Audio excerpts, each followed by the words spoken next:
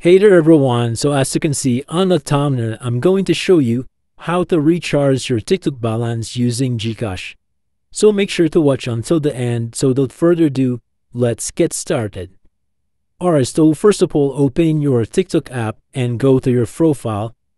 Then after that, tap the three lines at the top right.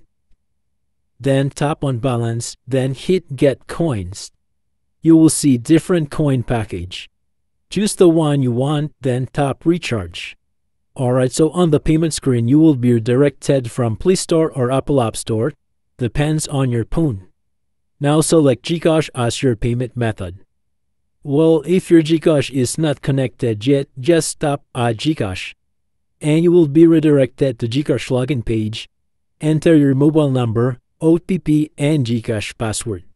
So after you've done that, tap Buy Now. And that's it. Your TikTok coins will be added instantly. So that's how easy it is to recharge your TikTok balance using Gcash. Thanks for watching, and I will see you next time.